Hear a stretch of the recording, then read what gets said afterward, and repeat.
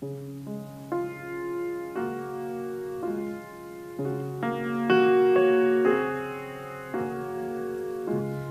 but Jesus loves the sinner? Who but Jesus calls him friend? Reaches out to touch the leper, bids the weary come to him. Who but Jesus loves the lowly, those the world has cast aside, and with such scandalous compassion makes a wretch his chosen bride. Who but Jesus dwelt among us, called this broken world his home, took on flesh and pain and sorrow, reaping what he did not sow.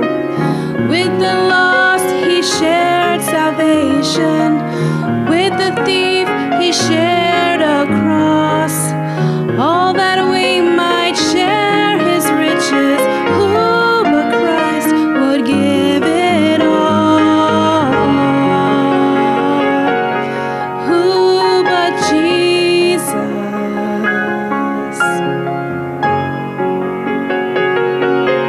Who but Jesus?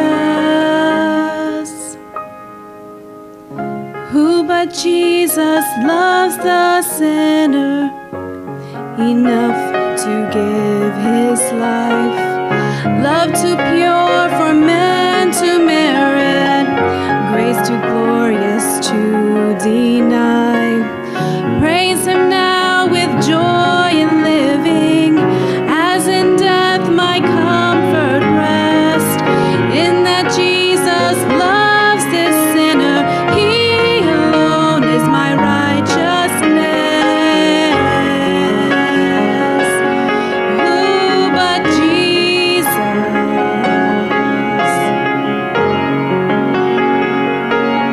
Who but Jesus?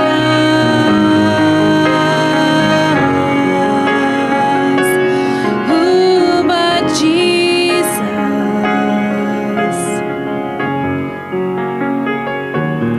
Who but Jesus?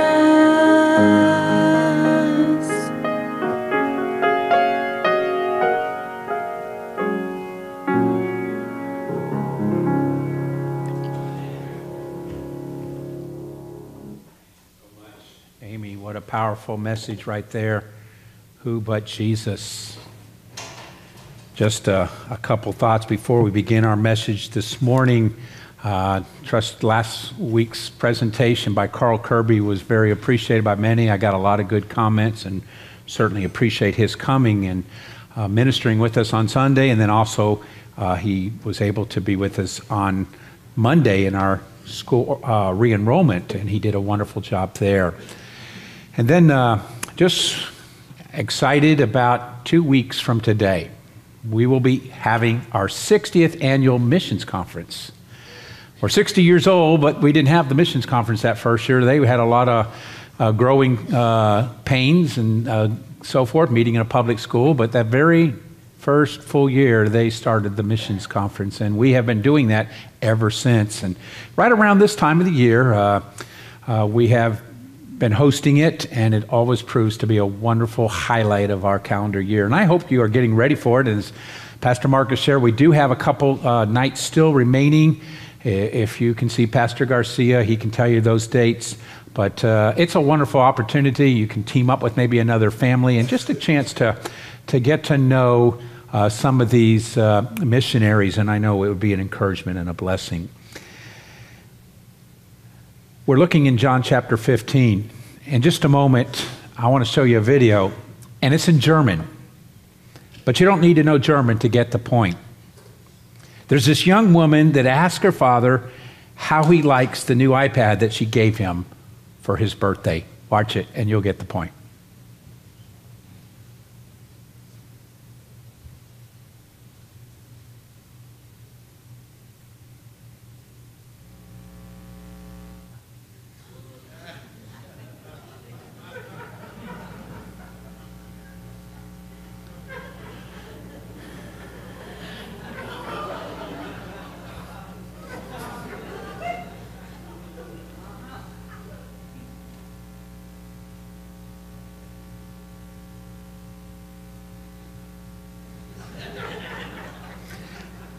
wish we would have had played the German. Maybe some of you know German here would have been able to get it even a little bit better, but we didn't use the sound there on that.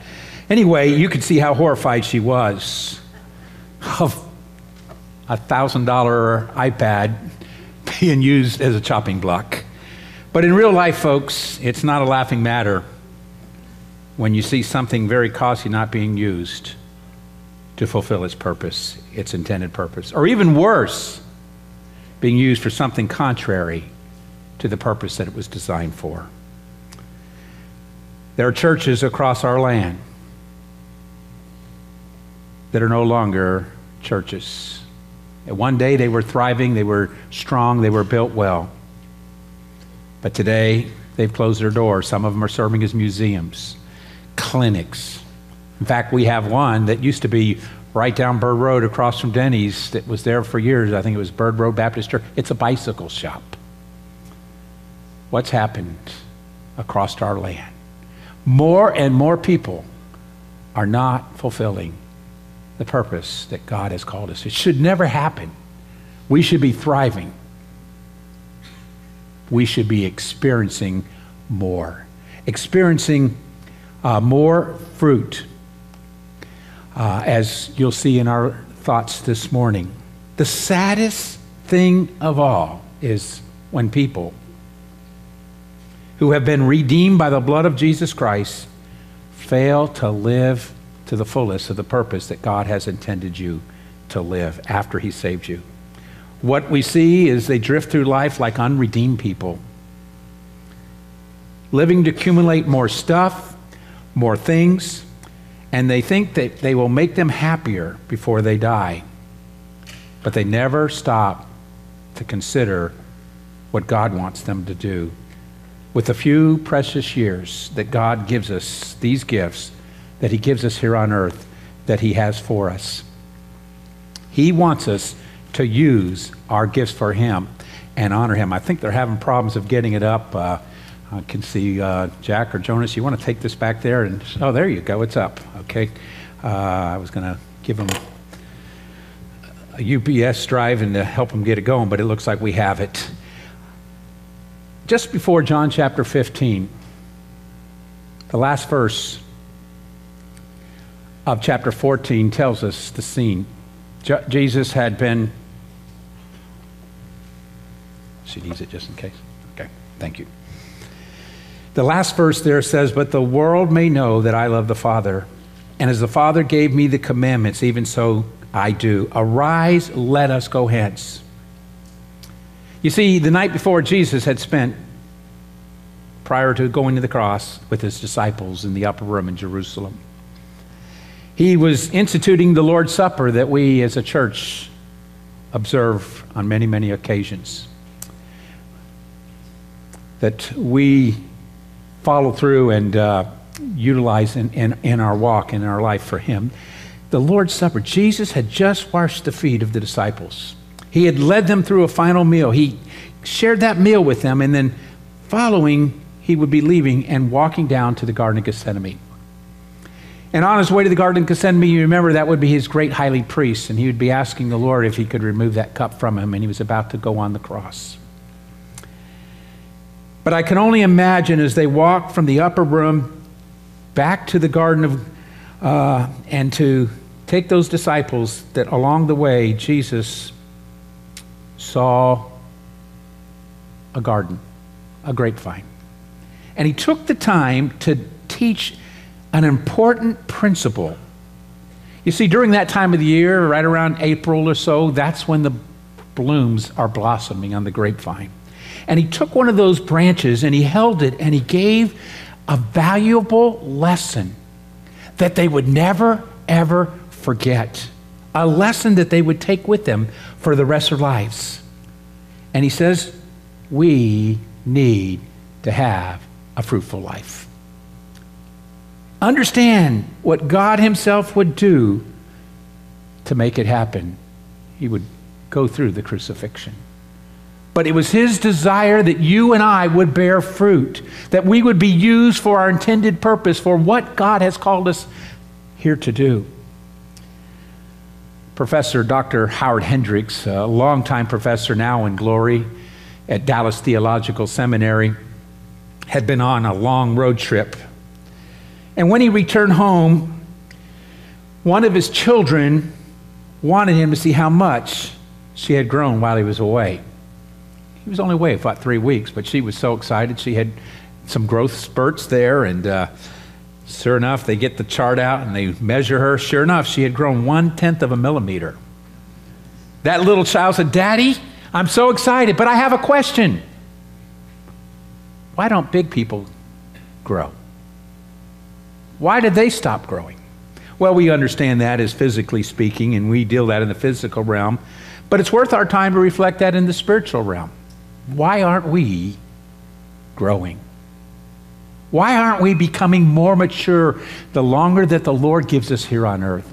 That's what God intended us to do, to be more like Him. Growth comes from a source, and the source is Jesus Christ. We're to abide in Him. The bountiful fruit depends upon your relationship with the vine, the branch and the vine.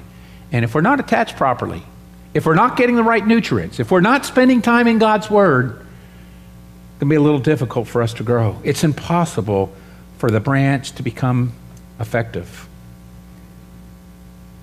because we're not in line and abiding in Him. I want us to look one more time, those passages. We read them, but I think it would serve purpose for us to look at them this morning, where we read, "I am the true vine," Jesus, "and my Father is the husbandman, the gardener. Every branch in me that beareth not fruit, He taketh away. And every branch that beareth fruit, He purgeth it, that it may bring forth more fruit. Then He says, now you are clean through the word which I have spoken unto you. Abide in me, and I in you. As the branch cannot bear fruit of itself, except it abide in the vine, no more can ye, except ye abide in me." He goes on in verse 5, "I am the vine, you are the branches. He that abideth in me, and I in him, the same bringeth forth much fruit. For without me," and there it is, if you're going to expect to produce fruit, spiritual Christians, we must abide in Him. You can't do anything. "If a man abide not in me, he is cast forth as a branch and is withered. And men gather them and cast them into the fire, and they are burned. And if ye abide in me, and my words abide in you, ye shall ask what ye will, and it shall be done unto you. Herein is my Father glorified, that ye bear much fruit. So shall ye be my disciples." Shall we pray? Father, as these next few minutes that we could just be still and understand and know one of the last lessons that you gave your disciples is written down for us to learn today. Lord, we understand we're intended, after we come to know you as our Savior, to have a purpose in our relationship to this world and our relationship to you. Help us to bear fruit in our relationship as we grow closer to you. In Jesus' name we pray. Amen. You know, Matthew, Mark, and Luke are full of parables. We study them. They're awesome. They're great. There's some great practical principles there we learn from parables. But John goes about it a little different way. He presents to us analogies. And our passage that we've just read, the analogy is of a vineyard. And Jesus is telling us, number one, that He is the vine. Chapter 15, verse 1, it says, "I am the true vine." Jesus is the vine. As you think about it this morning, these 5 simple word pictures. He's the true vine. When Jesus says He's the vine, He's using that image that He's very familiar with to the followers of that day, because many of them were gardeners. I've never really planted a grape vineyard, never had the opportunity, and I don't think they really do well here in South Florida in the heavy, heavy heat, and sometimes cool days. I understand in California it's very good. But I worked when I was in college in little town in Georgia that I worked for a landscaping company. It was the carpet capital of the world. And the landscaping had millionaires that used our services because they owned these carpet companies. And we would work on some of the properties, and they would have these huge vines that were there. And during a certain time of the year, they were just a vine. No branches at all. They would completely cut them back, and I says, how are they going to get grapes out of that? And sure enough, as summer came and so forth and all, I started seeing some of the fruit of what the labors of those people that worked in those vineyards. And got to sample some of those grapes that were growing on those vineyard trees. Jesus says, I am the vine. And without the vine, no fruit could ever result. We could never have fruit. You see, branches are utterly dependent upon that vine. If the vine was gone, those branches are not going to be able to do anything. Folks, without the Lord Jesus Christ, there is no spiritual hope. There is no spiritual life. There is no eternal world. Throughout the Old Testament, Jesus, or the Old Testament prophets and scriptures referred often to grape vineyards. In Isaiah chapter 5, we see Israel is referred to this God's vine that he planted. And it became a national symbol that was on some of their coins. You would find their coins that had the grapevine on it. That's what they were called. There was a golden vine over the entrance to the temple. And so the prophet in Isaiah paints that picture in chapter 5 of the Lord planting a vineyard and expecting to find good grapes as the harvest. But it only produced worthless grapes, bitter grapes. As a result, the Lord threatened to destroy the vine, the vineyard, because it did not fulfill its intended purpose. If we had time, we could take and look at a dozen of those passages in the Old Testament, but I think that one right there in Isaiah chapter 5 kind of sets the tone. Jesus is telling us that he is the vine. And without him, we can do nothing. Then we see the second aspect of our passage here. Not only is he the vine, but he's also the gardener. We see that he refers to his heavenly Father as the gardener. The gardener is God, the Father. He is the one in charge of the vines. He is the one in charge to whom ultimately accountability to be rendered. He does everything that is within his power to see that the plant bears fruit. The gardener has a very important role. The Heavenly Father has an important role to make sure we are living our purpose and doing what we're supposed to be doing. You know, the Bible gives us many ways of looking at our relationship with the Lord.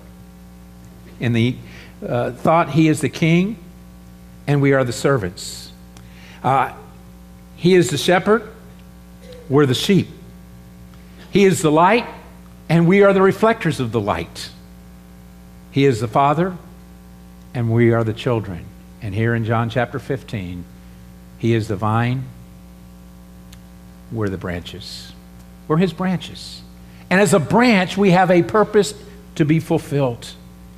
It's a fresh way of looking at God. He is the gardener and we are the plants. I'm not a good gardener. My father-in-law was an excellent gardener. I've tried a number of times digging up my backyard and making spots to plant tomatoes. I enjoy eating tomatoes, but I'm terrible at it. For some reason, the bugs here just tear them up. After I get them to a certain point, all of a sudden I see the worms eat my tomato. I said, what are you guys doing? I spent hours and hours trying to get those tomatoes on my vine, and I find I'd go to the garden saying, what do I do? I'd spray that powder on it, and it still didn't work. But oh, there's good gardeners. There's those that know how to tend to the crop and give it the right nourishment. God is the original gardener, folks. He knows what he's doing. He began by planting the Garden of Eden. You remember, where Adam and Eve got their beginnings and their start. I wish I could have been there. A perfect place, no weeds. Wouldn't that be nice? I commented to one of our members here, I says, your yard looks so green. How do you do it? And he gives me all the secrets, and I said, why do the same thing? And I get these weeds growing up, and I put the weed stuff. You know, the original gardener, our Father, he knows what he's doing.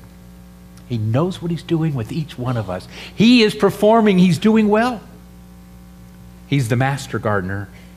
And I'm so thankful we have a God who tends to care for us and make sure we're okay.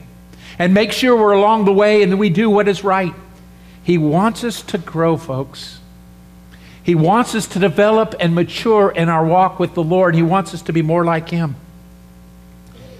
And he wants to cultivate us and to make us fruitful. Well, there's a third analogy that I want you to refer to that you can look at this morning. It's not just the vine and the gardener, but I want you to look at the dead branches that we see there in our passage.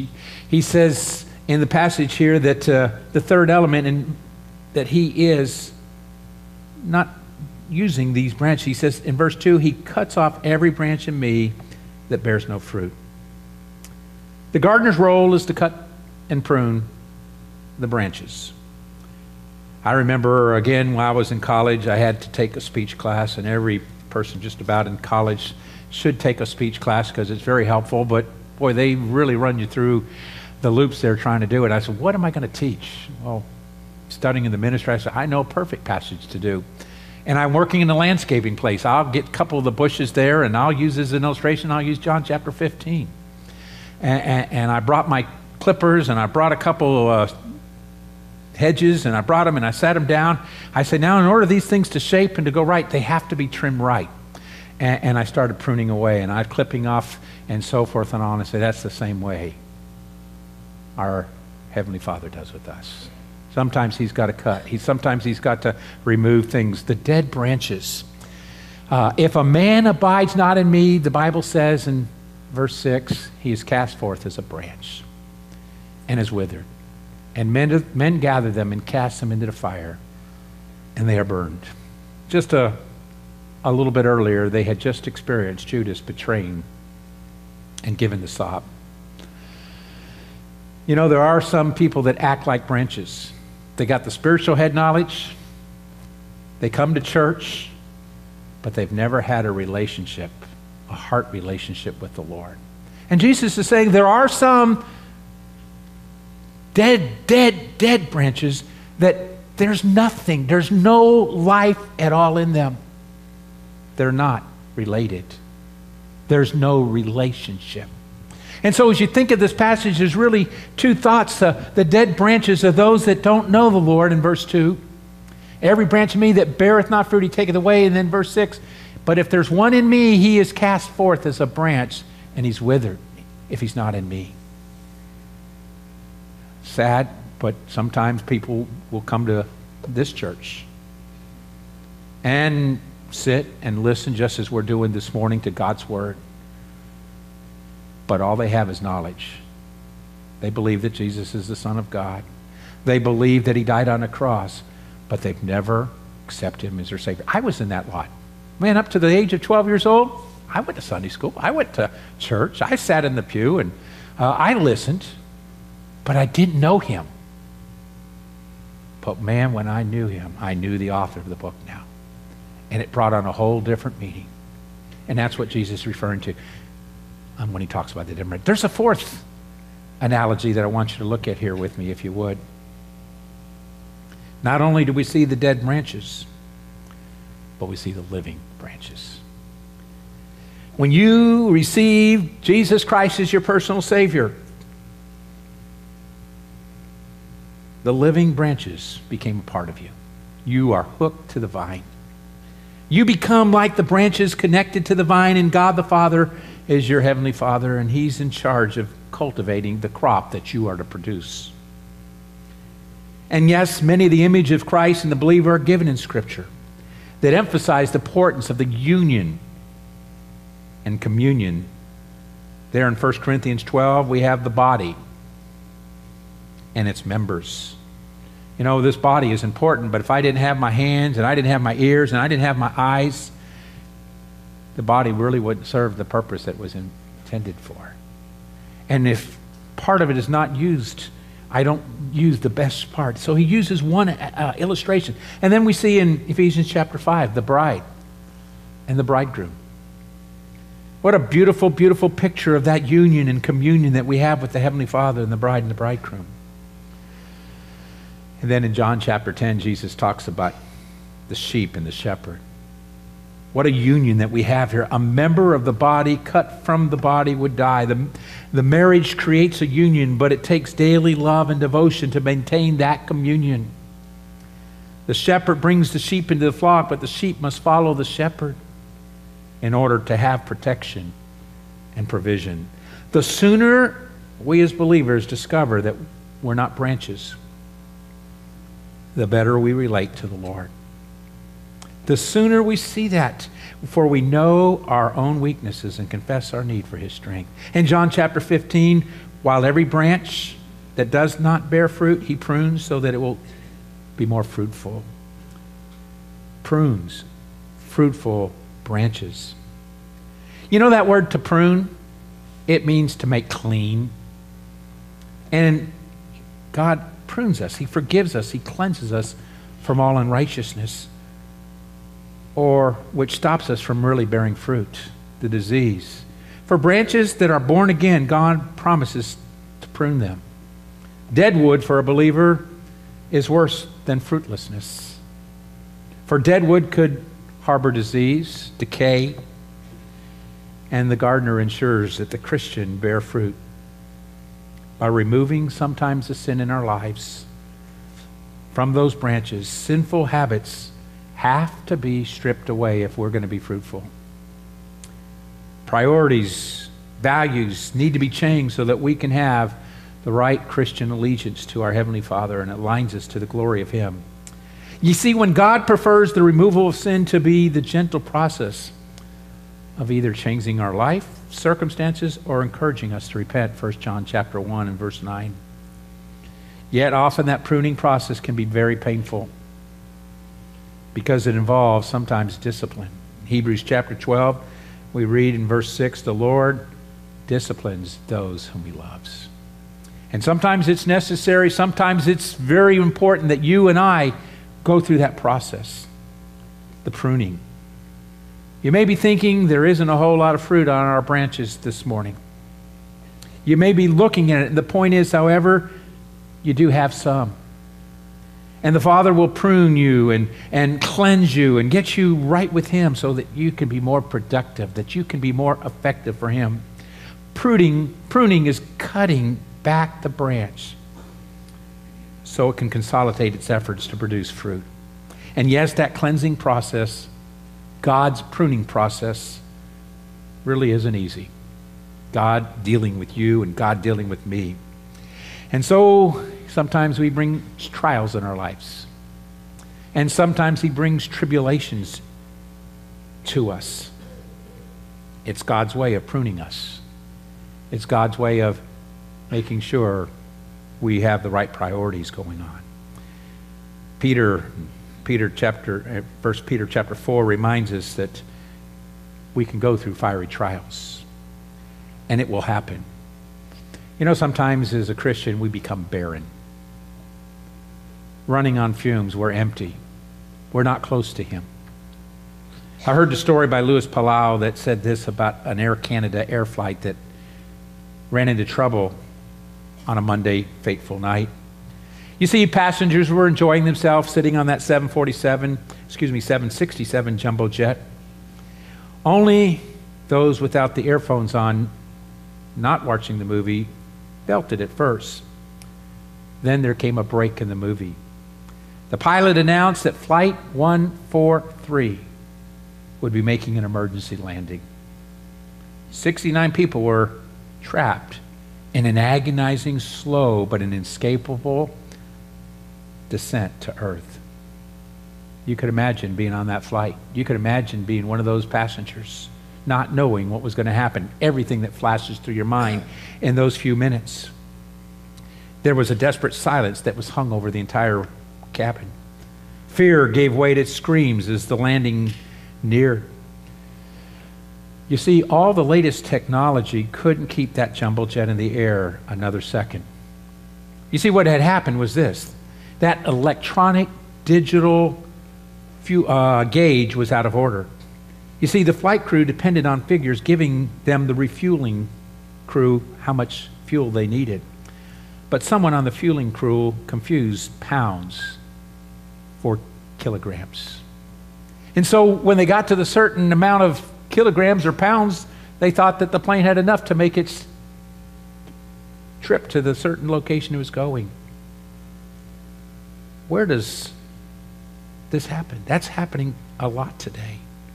Fortunately, the captain and the co-captain were able to glide that jumbo 767 some 100 miles to a former military air base. And a dramatic crash landing heavily damaged the jumbo jet's landing gear. But by God's grace, those 69 people were all safe. All unhurt. An impressive craft headed into the right direction, but running on empty. And sometimes that's the case for us as Christians. We just go through the motions. We come to church. Oh, and we know we should read our Bible, and we read a passage very hurriedly because we got a busy day and there's so much to do and so much to accomplish that we don't give the Lord His rightful place, that we don't keep Him where He needs to be. It happens a lot today. We have a high sense of self-esteem and we're motivated, but then we wake up disillusioned, disheartened. The fuel has been spent. Where does the fuel we need for life come from? Jesus tells us it's from the Holy Spirit. The indwelling of the Holy Spirit, we depend upon Him. And that leads us to the last thought here, is the fruit. In verse 2, 4, 5, 8, and 16, we see this. It says, "He that abideth in me, and I in him, the same bringeth forth much fruit." There in those verses, we see about fruit, we see more fruit, we see much fruit, and then in verse 16, we see, and the fruit that remains. What does it mean by fruit? What is the fruit of a Christian? What does God expect for us? What does He want from us as we go through life? What should our souls be producing? What is it that the Lord wants from us? It's abundantly clear from our passage in John chapter 15 that He does want us to be fruitful. He expects us to be fruitful. Being fruitful is defining characteristics of the true Christian life. Well, how then do you and I bear fruit? How do we see this in our walk and our relationship? Well, verse 4 and 5 tells us that we will bear fruit when we learn to abide in Christ. Abide. There's that word. Our abiding in Christ appears over 10 times just in John chapter 15 alone. You see, our abiding in Christ involves our need to continually, first of all, be cleansed or clean. You can't abide with Him if there's sin in your life. And therefore, the effect of producing fruit is not going to happen. But even when you and I fail to allow God to do the cleansing, it doesn't mean we've lost fellowship or no longer a part of the family of God and being able to part there. I heard about a child who disobeyed his parents. He ran outside in the rain, like all kids love doing, and he got all muddy. Now, he didn't lose his family membership. He was still a son of the family. But they weren't immediately happy to invite him to sit down at the dining room table to have dinner. Go get clean. Until you get clean, you can't sit at this table. And that's exactly what Jesus is telling us. When there's sin in our life, it's impossible to abide. It's impossible to walk with Him and to live for Him. The ideal of already being cleansed or clean is used earlier when Jesus washed their feet in chapter 13. Jesus said that they were already clean because they knew the Savior. But only their feet needed washing. They were dusty and dirty and muddy. We've been cleansed by the blood of Jesus Christ. You don't have to keep getting saved. You're saved once and for all. But when sin comes in our life, it needs to be cleaned. It needs to be prune it. And we need God to do such a work in us. And we need for him to help us to do that. Paul said that Christ makes us holy through the washing of the water of his word. It's through his word that if we will continually be pruned and progress spiritually and attached to Jesus as those branches are attached to the vine, then we'll be able to have that abiding relationship. But it's then and only then that we can abide. Verse 4 says, abide in me. Verse 5 of John 15 says, he who abides in me and I in him. Verse 6 says, if anyone does not abide in me. Verse 7 it says, if you abide in me and my words abide in you. Verse 9 says, abide in my love. Verse 10 says, abide in my love, just as I abide in my Father's love. Understand this. What does abiding mean? It means becoming closer to Christ. Closer to him, having that relationship to the Lord. God works through us by his Holy Spirit. Our role is simple and simply to abide, to remain in him. As you and I do this, as we give ourselves up, as we give up our independence and submit to his dependence in our lives, moment by moment, you and I make it possible for God to work through us. And to do what? To produce fruit. To produce fruit so we can be able to be used for him. The key to the branch bearing fruit is having an uninterrupted flow from the vine. We need those nutrients. We need God to be working, and we need his power in our lives, because every day is busy, folks. I have to tell you, I need him every day. And I have to tell you, I have an enemy that would love to trip me up. And if I'm not abiding, if I'm not close to him, I can drift. And if I can drift, I know every one of us in this room can drift. And you know what? It would suit the devil well to know that he's put you on the sidelines because he got you to give in to the temptation or the trial. How do we abide? Well, verse 10 says, we love him, we keep his what? The commandments. We obey. Obey. Easy to remember, isn't it? Obey, abide, and we abound. If we obey and we stay close to him, abide, then we abound in fruit. We will produce much fruit in our walk and our relationship with him and live for him. Bearing more fruit. Bearing more fruit doesn't come from trying harder. The world tries harder.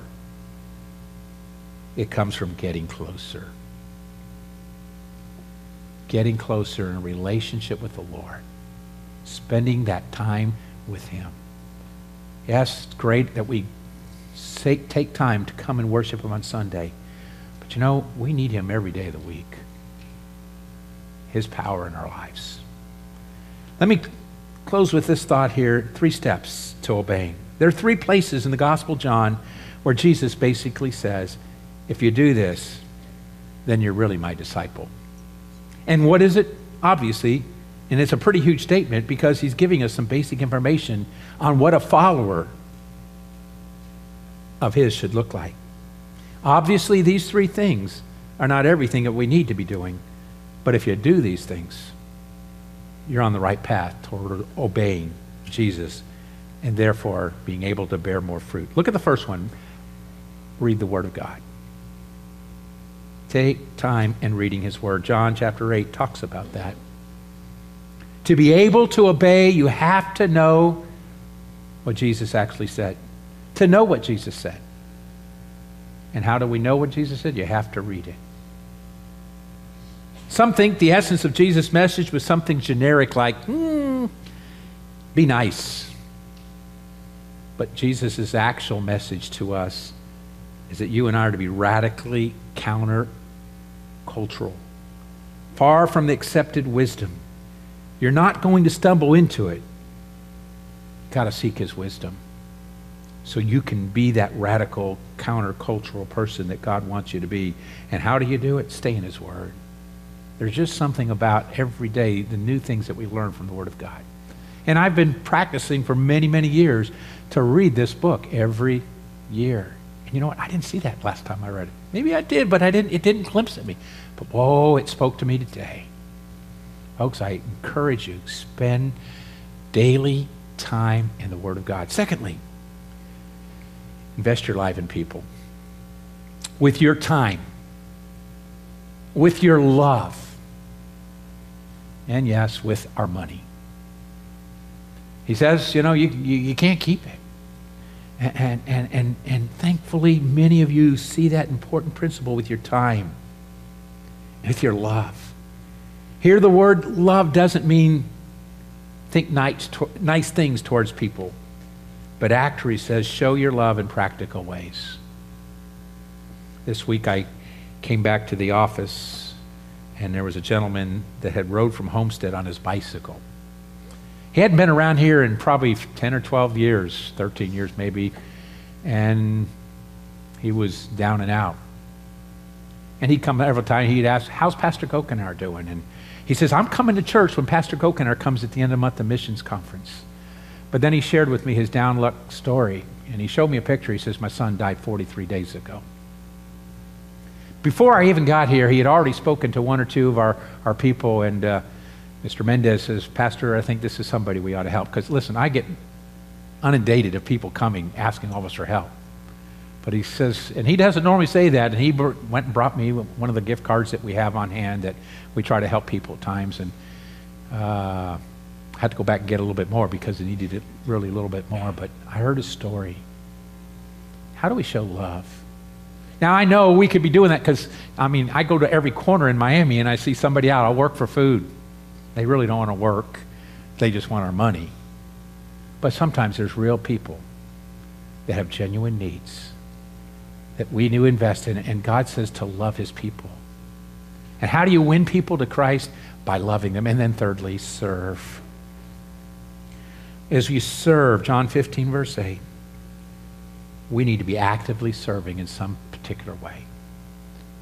I tell you, so many of you are so faithful in serving. We had our marriage conference on Friday and Saturday. It was great, and I'm sorry those of you that weren't able to attend. It was an amazing time. We enjoyed it tremendously, but we had children that we had to help with, families, and we had several that volunteered. So I'll be glad to help. They served. I had somebody come say, Pastor, if you need me to translate for somebody that comes that doesn't understand, I'll be willing to translate. That's a long 4 hours of marriage conference. Fortunately, we didn't have anybody that needed that. They were pretty well able to understand the speaker. But folks, God wants us to serve. Find ways to become active, involved, and doing things. You need to be actively serving in a way. If you don't know what your spiritual gift is, guess what? You'll find out by trial and error, by just getting active and involved and doing. We need to be doing, not just talking. Many years ago in Key Biscayne, there was a pastor who moved up to Orlando area, but his name was Pastor Steve Brown. Heard one of his illustrations I thought was a very interesting illustration that I want to share with you. It was the story of a British soldier in the very first World War. He lost heart for the battle, and he started running, and he deserted. Trying to reach the coast for a boat to England that night, he ended up wandering in a pitch black, dark night, hopelessly lost. In the darkness, he came across what he thought was a signpost. So in order to see it, he had to climb the pole so he could read it because it was so black and wasn't able to see what it said. As he reached the top of the pole, he struck a match to see, and he found himself looking squarely into the face of Jesus Christ. It was a cross. It was a highway cross. He realized that rather than running into the signpost, he had climbed on a roadside crucifix. Pastor Brown explained, then he remembered the one who had died for him, who had endured, who never turned back, who always moved forward. The next morning, the soldier was back in the trenches with his warriors. Folks, when you get tired, and I know we do, when you get afraid, and that happens, when you get discouraged, the best way I know how to get back into the battle of your life is to strike a match in the darkness and look into the face of of Jesus Christ. He says, you love me. If you love me, keep my commandments. And then he says, without me, you can do nothing. Father, we're grateful and thankful for a passage such as this that we find in Scripture this morning. A passage that reminds us and encourages us that we're to abide. We need that abiding. But Lord, we know in order to abide and to be close to you, there's some pruning that needs to go on in our life. As a Christian, Lord, there might be some areas of our walk and our life that you're not happy with. They're not pleasing to you. Sin that we need to deal with in our own heart and our life. And Lord, right where we sit, Lord, help us to confess those failures. Those things that we know are not right, but we have gotten a trap into a rut, and we do them on an often pattern. Forgive us, Lord. Help us to be clean so that we can abide, that we can abound. And Lord, that's a desire, I believe, of every heart here this morning, that we want to be fruitful Christians. Christians that are producing fruit in their lives. For we ask these things in Jesus' name and for Jesus' sake. Amen.